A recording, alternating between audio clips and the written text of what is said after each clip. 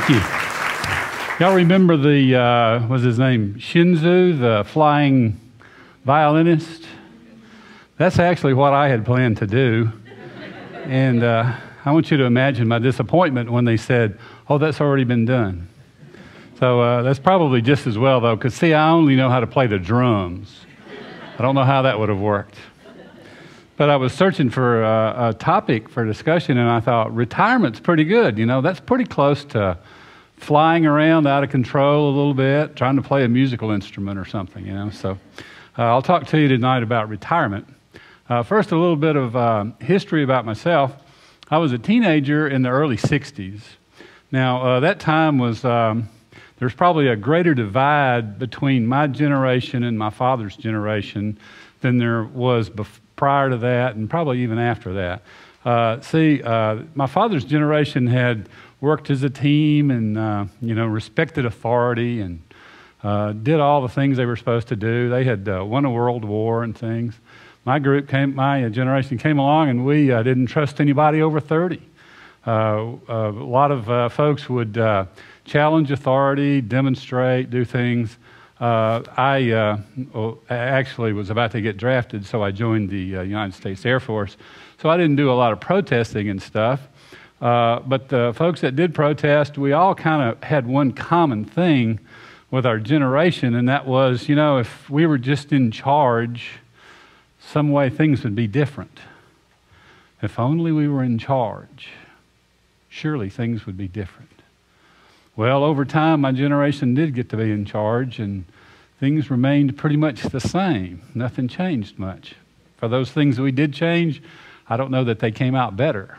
But anyway, after I got out of the Air Force, I went to college, got a college degree, and joined the workforce. And then suddenly, I got this big dream that I started focusing on, and it was retirement for some reason. I don't know why I started thinking and dreaming about retirement so soon. I think some of it might have been that being in charge wasn't nearly as much fun as I thought it was going to be. But anyway, it wasn't that I had bad jobs. Most of my bosses were pretty good. Some were better than others, but they were all good. Well, no, wait, there was that one. Actually, that's just a jab. See, any of my old bosses that may be in the audience or they may see the video, they're probably all thinking right now, is he talking about me? So anyway, that's one of the fun things about retiring is you can kind of jab at your old bosses and stuff. But I did the normal things you do through life. I got married, bought a boat, bought a house, raised some kids, got some grandkids, that whole thing that just kind of happens to you through life. But always out there was this retirement dream that I had. And it was kind of on the horizon. You couldn't really make it out. You couldn't really see it very well. But it was there, and it was slowly moving toward me. As time goes by, it got closer. I could see it better. It began to get in focus a little bit, and it started moving faster and faster toward me. And all of a sudden, one day, I'm retired. The day before, I had a place to go to work. This day, I couldn't go sit in my office like I used to. I didn't have a reason to get up and get out of bed and go to work. But I was retired, so I said, let's make the best of this. See, I struggled a good bit, though, because all my adult life, I had this structure of Monday through Friday, you get up and you go to work. Saturday's a fun day. You do something that's entertaining or fun to you or your family or whatever. And then Sunday's church and a nap. Most Sundays, those two things happen separately, but sometimes they kind of happen at the same time, But suddenly, every day was the same as the day before. There wasn't any difference. There wasn't that structure that I was used to. Now, Sunday was pretty easy because you could tell it was Sunday when the newspaper's bigger on Sunday than it is on other days. So that was kind of a quick thing for Sunday. But the rest of the days of the week, they kind of all came together and you couldn't tell one from the other.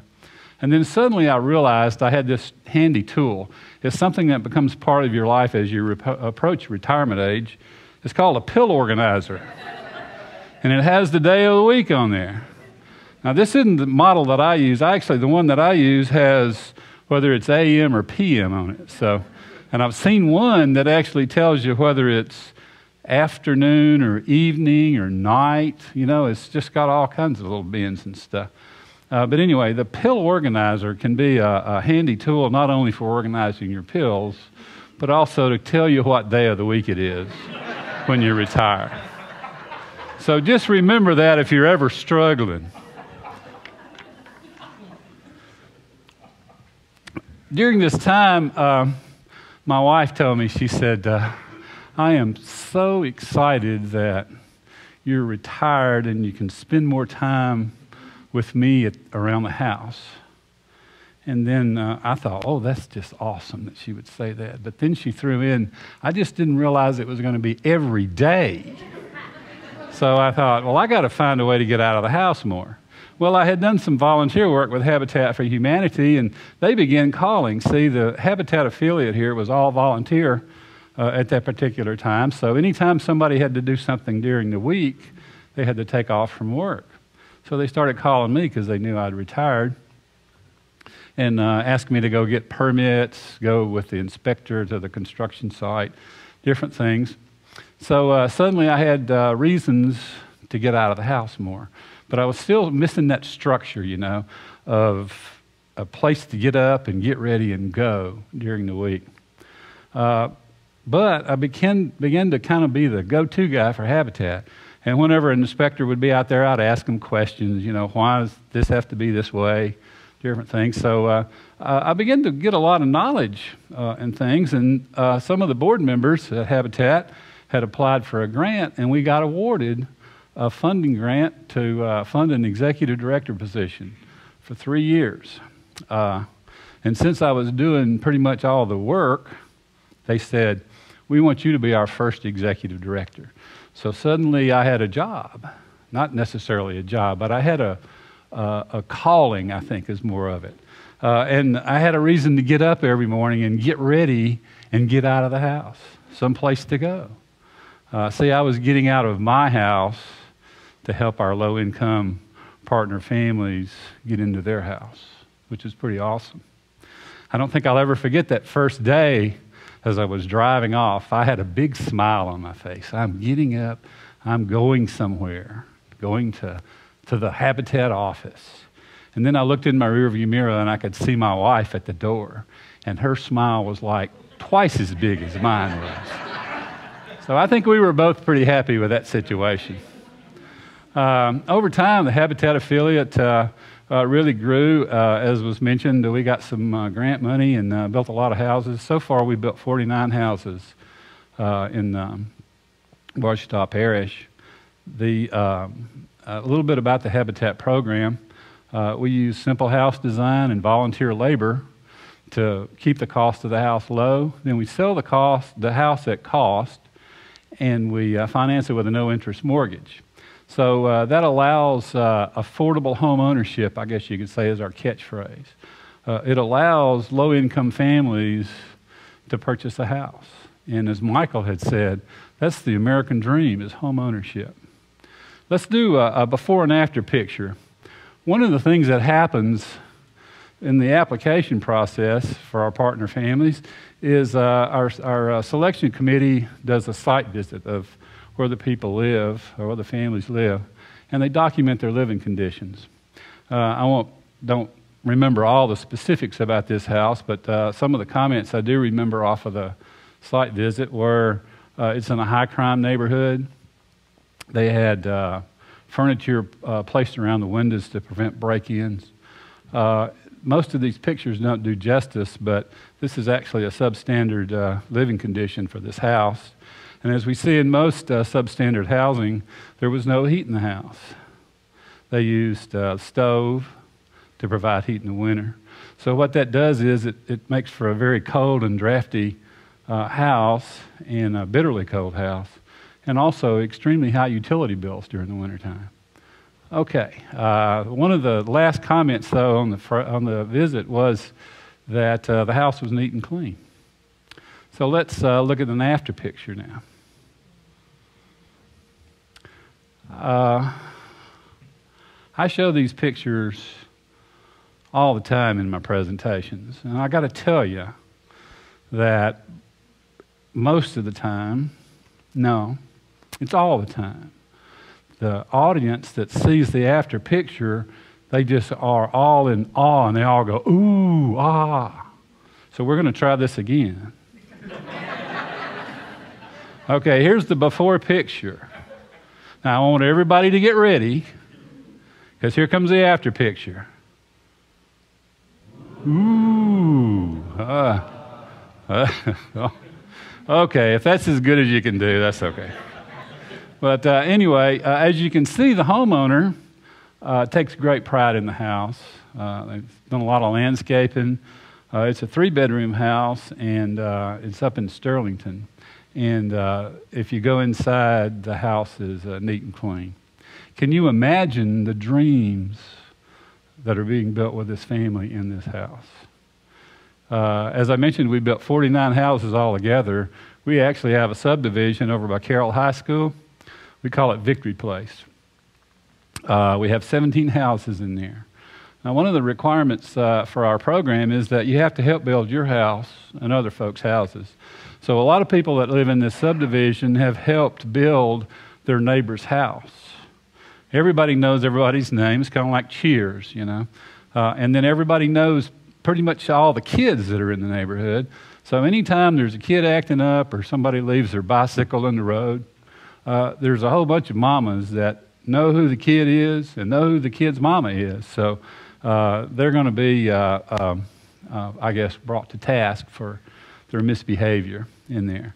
But can you imagine all the dreams that are being built in the Victory Place subdivision? Now, every family has a story. This particular one is a very short one. One of the families, the first winter in their Habitat house, the young girl that lived there, she was in grade school, and I think she had lived in substandard housing all of her life. But she saw me one Saturday when I was in the neighborhood, and she came running out, and she was so excited. She said, I have to go outside to tell if I have to put a coat on to go to school or not. Isn't that awesome? Now, in addition to all of the great things that can occur, there's a lot of social consequence for home ownership. There's been a lot of studies that have been done about it, and I've summarized all those studies into this list here. Probably the most far-reaching one, though, is improved child outcomes. I think family stability has a lot to do with that. Now, if somebody doesn't own a home, that doesn't mean that their child's not going to be successful. But home ownership creates an environment for success. And it's not just, these are benefits for everybody owning a home, not just low-income families. But it has a special impact on low-income families. One thing that's not listed there is the opportunity for wealth building. Now, that's the thing that can break the cycle of poverty if someone's living in poverty, is building wealth. But wealth building is something that we all need to be interested in, especially folks that are thinking about retirement, because, you know, your home is one of the bigger investments that you'll ever make. It shouldn't be your only idea of funding your retirement, but it can be one of the major ones.